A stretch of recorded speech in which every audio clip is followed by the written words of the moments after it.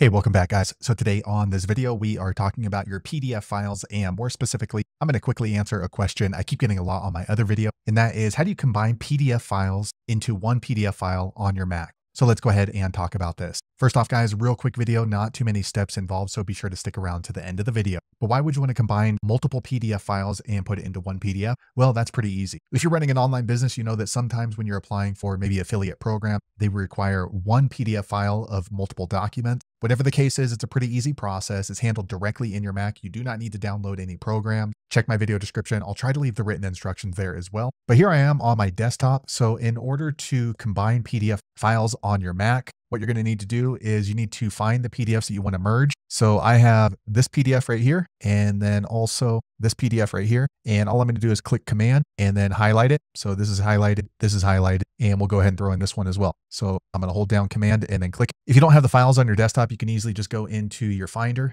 Okay, so here on the Finder, you just do the same thing. Just look for a PDF file. So this one's a PDF, PDF, PDF. Okay, so now that you have highlighted the PDFs that you'd like to merge into one, you're going to right click on one of the files. And once you do that, you're going to see this drop down menu. And on your Mac, you want to look for this button here called Quick Action. Once you do that, you're going to see this drop down and click on Create PDF. Okay, a quick second later, you can see it creates a new file right here. And it's also right here on the top right. And then to open it up, just double click on it. Okay, next it opens up into Acrobat Reader. And as you scroll down, you can see this is a PDF of my remote and then some other kind of blur thing, another blur thing. So these are three separate PDFs that we merged into one, and those are all combined. So there you have it, guys. If you're wondering how to combine multiple PDFs into one single PDF on your Mac, that's the easiest way I know how to do it. If you know an easier way, be sure to leave a comment below. Let the rest of us know how you did it. Hopefully you found that video useful. If so, click thumbs up or maybe consider subscribing to my channel, and hope to see you on the next video. Thanks again for watching.